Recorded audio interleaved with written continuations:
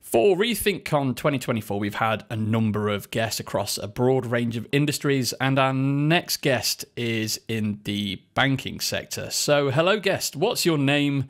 Who do you work for, and what do you do? Hello, I'm Franco Sabini. I'm the trading online backend manager for Fineco Bank. Fineco, Fineco Bank is an Italian bank, but also that specializes in online brokerage. We were formerly part of the UniCredit group. Then in 2019, we were sold by UniCredit, and now we are a public company. How long have you worked at the bank for? Oh, that's some 20 years. Oh, not long. Okay, so you're kind of new at this then. yeah. Really a freshman, yes. Awesome. So I appreciate there's going to be things you can tell us, and there are going to be things that you just can't tell us. But the system that utilizes NATS, can you share some details with that? Yeah. What NATS is used both in the back end and front end, actually. But basically, in the back end, we are connected to many European and US exchanges, receive orders to buy and sell stocks from our customers.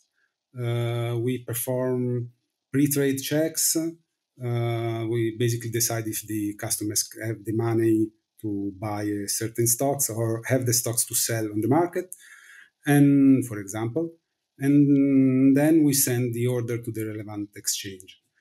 All these messages are now exchanged with the front end via NATS, and also within the backend itself. There are several programs that talk each other, exchanging NATS messages, and that's Wow. the basic usage.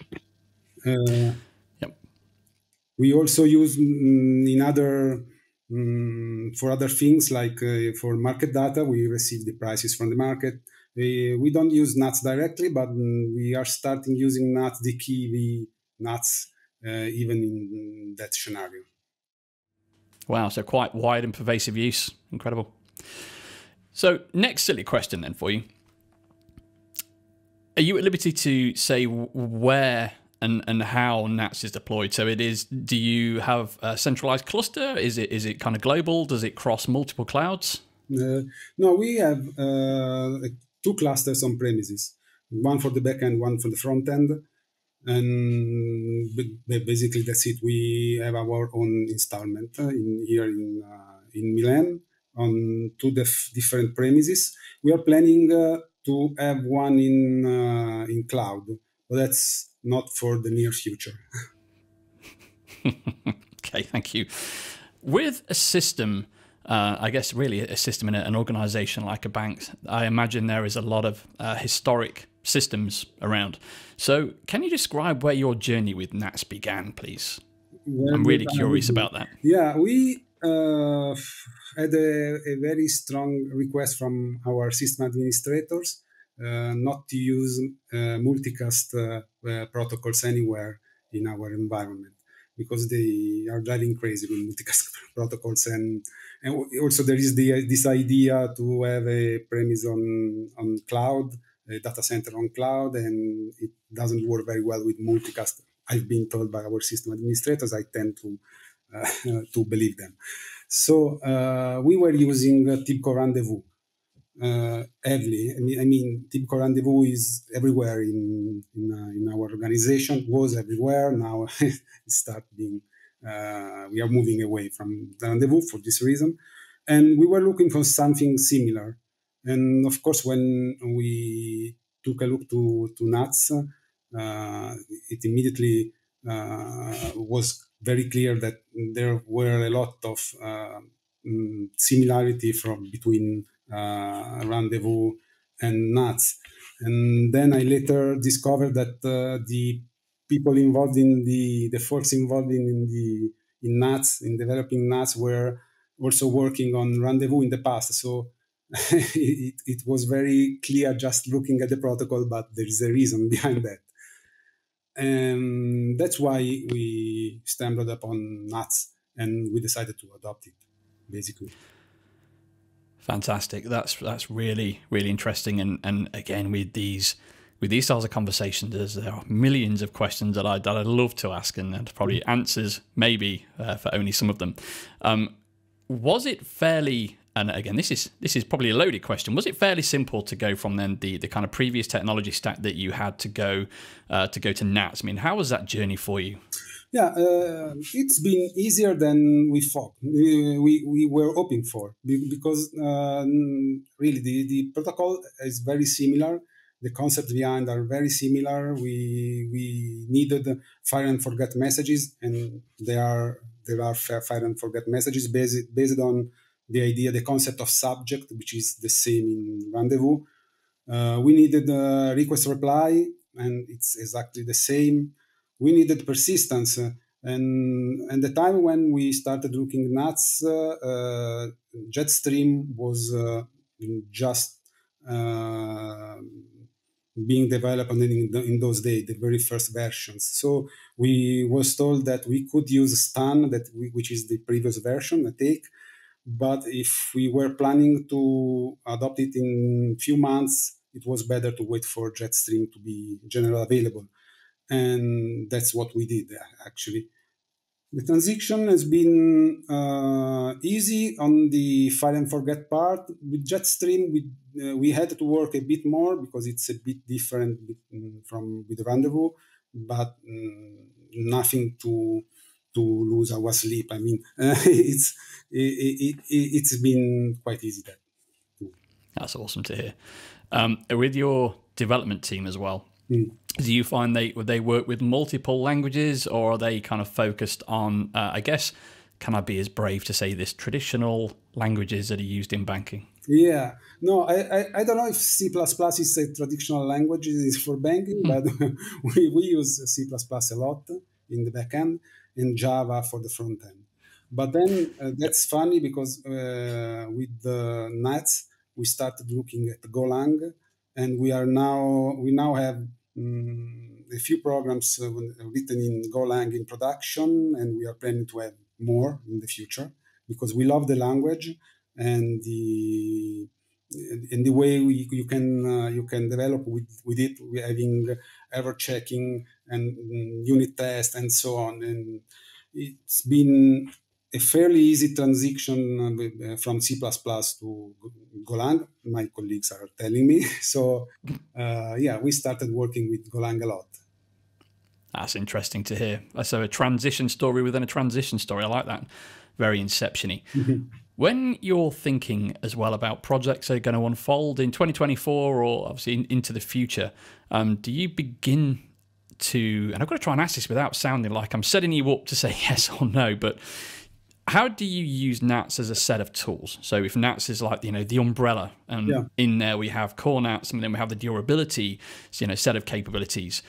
How do you view new problems? Has it affected the way that you think, or because the way that you previously thought with your distributed systems experience, has it changed or hasn't it changed? I'm really curious as to how you view those kind of new upcoming challenges. Yeah, it hasn't changed a lot. It hasn't changed a lot because with the Rendezvous, it was already very similar. It has changed a lot. The the key values changed a lot because we were always looking for a way to have a cache, and we had different products to have a caching mechanism, but everyone had its own setback or peculiarity. So we tended not to use cache as much as we do now with NATS, because now it's really, every time we have a new project or idea or something, we always think, oh yeah, that could be a NATS key value. It's really it's been a game changer for us. Wow. That's really interesting to hear. And that's led me nicely to a next curveball question. Regarding operations and division of responsibility for NATS, I mean, how does Fineco cope with that? So do you have like an SRE team, a DevOps team? Is it on the shoulders of developers? Can you share any information around that? Yeah. We basically have a DevOps team, and for example, I have a couple of colleagues that are the main developers, but also works in operation. So if there's a problem or something to solve, they often have their hands on the problem directly. So they are also on call 24/7. So yes, we are strongly using DevOps as an idea, as a concept. And well, it's fair to say that till today there hasn't been any major issue with the NATS. So everything went pretty straightforward. We are very happy for that. I mean, our scare when we were looking for a typical rendezvous alternative, we came from a 20 years experience on the product. So everything we could have chosen, it would have been something new for us. So our major concern was about what we do if something happened in production.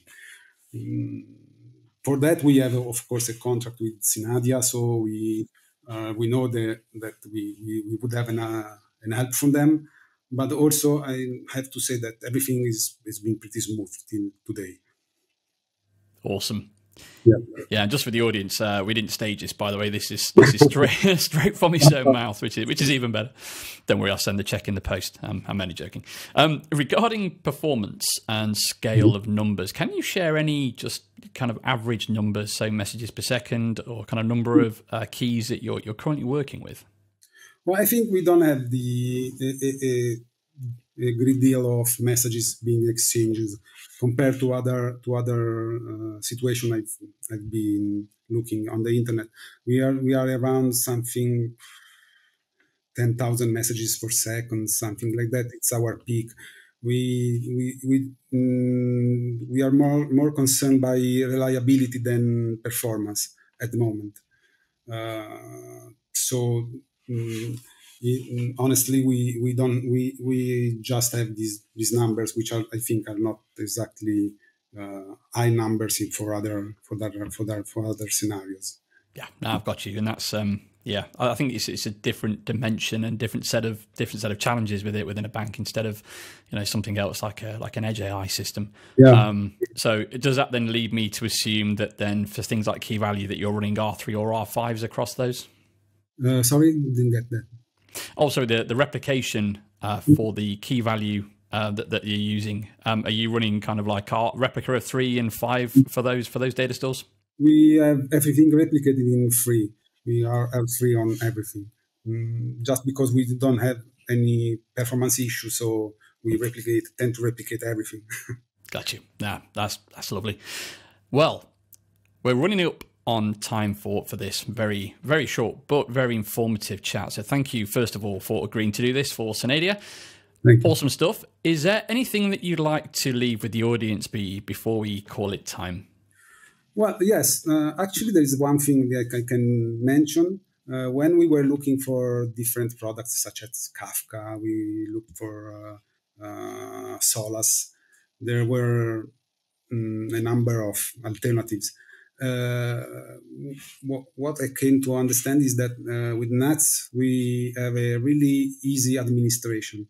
Everything's worked out of the box, and you don't need to pull level triggers, change flags, and whatever. When it works, it works. Maybe this is the best feature of NATS. I'll take that. Thank you very much, sir. Have a great rest of the day and enjoy the rest of the conference. Thank you. Thank you very much.